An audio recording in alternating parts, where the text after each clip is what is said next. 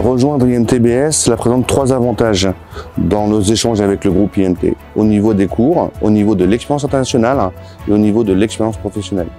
Pour ce qui s'agit des cours, nous avons un certain nombre de cours qui sont aujourd'hui proposés en commun avec les étudiants de TSP, Télécom Sud Paris, l'école que nous partageons sur le campus.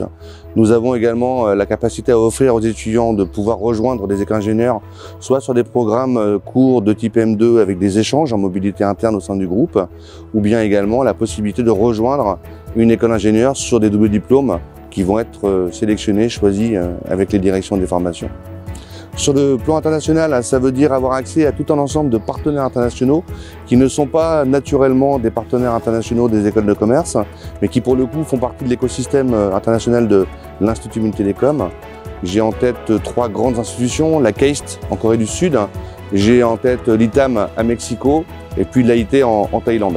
Un premier étudiant qui a fait le choix de partir en année de césure en Corée du Sud, qui a ensuite décidé de faire son semestre d'échange à l'AIT en Thaïlande, à Bangkok, et qui était particulièrement intéressé par les jeux vidéo. En 18 mois, il a réussi à se faire une expérience en Corée du Sud, et notamment à l'époque à travailler sur un jeu mobile autour de Men in Black. Il a participé à tout ce qui était scénarisation et tournage et mise en place du jeu. Et il a continué avec un stage au Japon, là encore dans le domaine du jeu vidéo.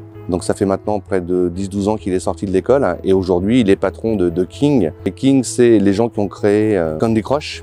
Et aujourd'hui, c'est 270 millions d'utilisateurs uniques par mois. Donc là, pour le coup, on a un étudiant qui a vraiment su tirer parti de l'école, de nos partenariats également que nous avions grâce à l'IMT avec des gens comme la CAST en Corée du Sud, qui nous ont permis de trouver un stage plus facilement sur la Corée du Sud. Et puis également dans le réseau, puisqu'il a pu trouver des stages assez facilement avec des gens qui étaient également dans ces entreprises. Bonjour, je suis Anne Lozachmeur, diplômée de l'Institut Mines-Télécom Business School. Plusieurs atouts pour Institut Mines-Télécom Business School. Une grande école de management qui nous forme au numérique, qui nous permet en fait d'avoir une autre compréhension, des capacités complémentaires en fait pour comprendre le monde d'aujourd'hui avec la transformation numérique, mais également le monde de demain.